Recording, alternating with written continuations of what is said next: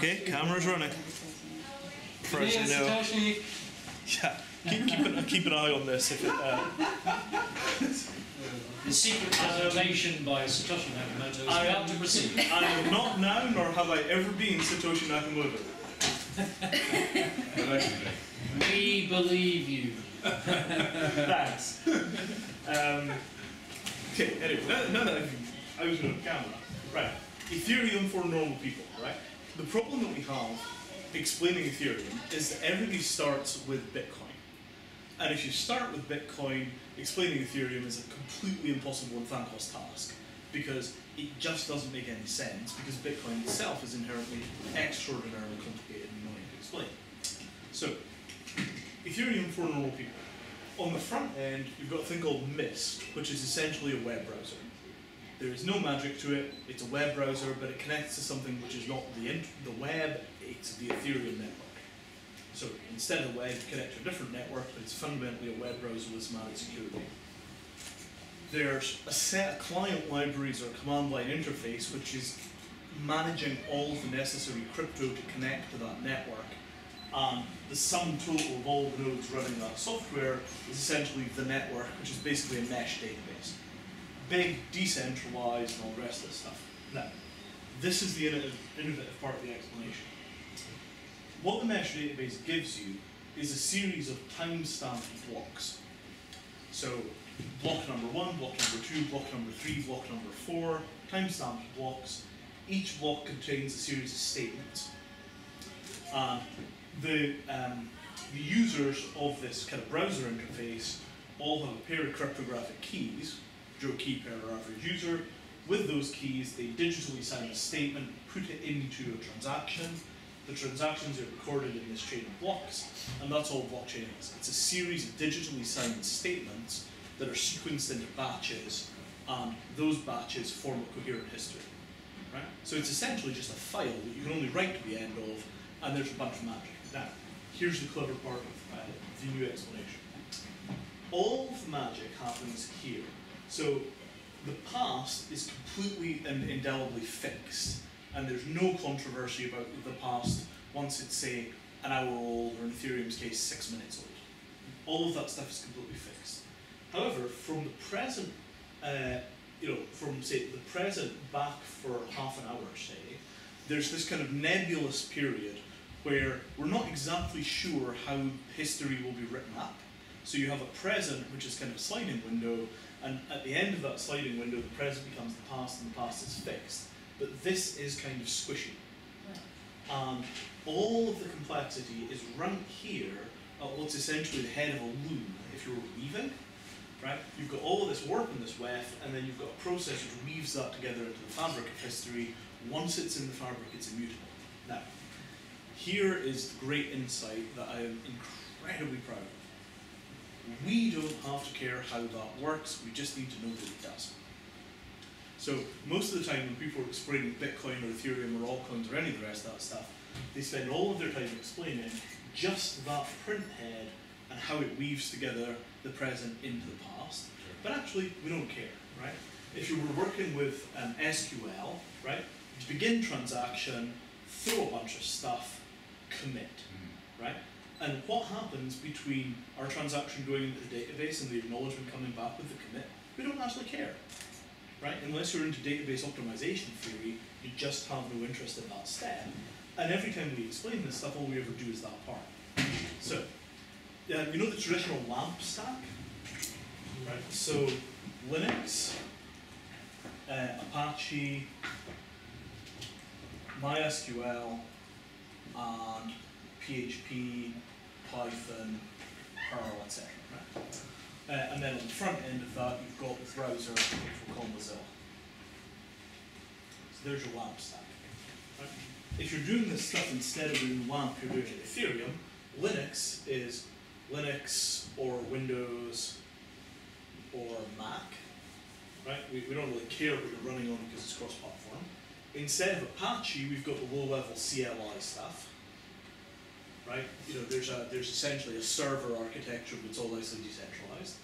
Instead of MySQL, we've got the blockchain database.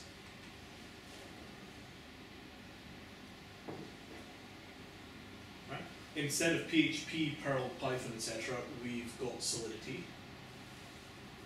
or LLL, or any of the other languages that run in the Ethereum environment, and then instead of Mozilla, we've got Mist.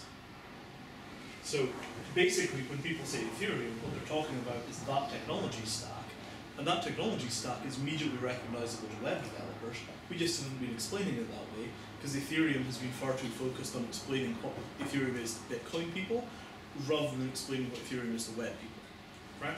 You have the client, you run the client through Mist, you upload content into the blockchain, other people access the content can't be edited because it's been stuck in this permanent form. It's basically just a decentralized web stack with lots of added cryptography and finance and immutable scripting and smart contracts and a bunch of other stuff. But in terms of explaining the damn thing, that's how we ought to do it. Right. Shall I turn the camera off, or does anybody want to ask a question on camera? Who wrote Mist? So Ethereum crowdfunded 30,000 bitcoins, which at the time was worth about $18 million. Mist is, I seem to remember, based on WebKit. I might be wrong about that, but it's either WebKit or Gecko or one of these things. But it's, you know, it's based on standard browser technology, plus a whole bunch of additional stuff as well, because you're doing more than just rendering. Yeah, that's fine. So, in that sort of context, the other bit of this is, you know, IBM has forked Ethereum into a thing called Adept. So their notion is that your Internet of Things devices, right, if you've got a system where you've got your kind of IoT device here, and it has to connect to a server, eventually somebody will turn off that server because the device is now obsolete, and then your toaster will stop working. So IBM's notion is that you have the toaster connect to a blockchain that's being used for lots of other things at the same time, and at that point you don't have to worry because the blockchain is essentially permanent. It's as permanent as the stored value which is in it. So you wind up with IoT devices which are no longer slave to a central server, which makes them vulnerable. I understand that part of Adept.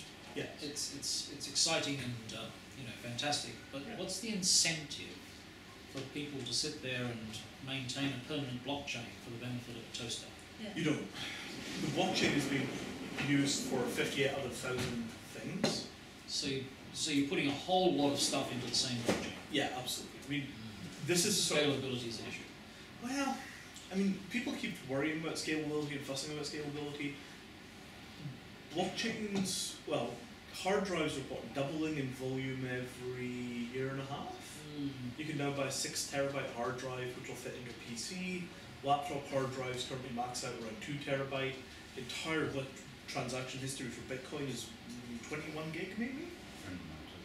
It's just, you know, I'm not... The limits to the blockchain are in different places. There's space, yeah. and then there's the bandwidth across the net. You've got to send all these signals across the net to keep it going. Yeah, absolutely. It's now, even now, it's moved to a point where they're now talking about thousands of supernodes, and everybody else is listening to the supernodes. So it's no longer the distributed nirvana that we were talking about. Right. So these guys are going to require an incentive at some point if they end up powering the world's toasters. I mean, frankly... Beyond toast. Well, okay, so, nature of incentivization. The Ethereum model is that people pay to store stuff in the blockchain. So if I store something into the blockchain, I have to keep paying to keep it there? No, because there's no way to get it back out again, but people make payments when it's being written in. And then what you have is a sort of notion of a sliding window of stuff which is currently active and is easy to access. Yeah. And increasingly old stuff is increasingly rare. Potentially. But, I mean, fundamentally, there is no perfect answer to this. So you're saying that people will keep the full archive, a few people will keep the full archive, most people will keep the current archive. Well, I think that the full archive is going to turn out to be actually, in practice, inexpensive. Right? Even if the full archive is 4 terabytes, right, which would be, you know, an order of 200 or 2,000 rather more than the book, right? Yeah. At the end of the day, it's 4 freaking terabytes. Yeah, it costs we've already crossed that barrier. It costs you $100 to store. Yeah, yeah. So if the cost of storing the entire transactional history is $100, anything that's the size of a movie is probably, and that's 1,000 movies. it's 1,000 movies, right? So it's So not a big deal. I don't see that as being an issue. People are very, very worried about scalability. I mean, it becomes an issue. Think of like Visa, right? So if you're doing OLTP, online transaction processing, so the server can never come down because if it does, you can no longer pay for things. If you're doing OLTP, the volume is terabytes, right? Now, if you're rendering high-res movies, so you're like DreamWorks or who do you guys made Shrek? Pixar, right? If you're DreamWorks or Pixar, you're handling quantities of data in a commercial context which are tens of thousands of times the size of any imaginable blockchain. Right. It's just not that hard once you begin to think of like $100 million movie budget. Yeah. 5 million of that is on servers. Yeah. And you're shipping it overnight from one continent to another, so different teams can work on it. Yeah. So it's not as if this level of scalability is like NASA technology. It's at worst Pixar technology. And if you're talking about something which genuinely is powering, has presence on 20% of the world's cell phones, I don't think paying for Pixar technology is going to turn out to be an outlandish prospect. Right. That'll do. Do you want to turn the camera off? You are not allowed to turn the camera off. Where is the button?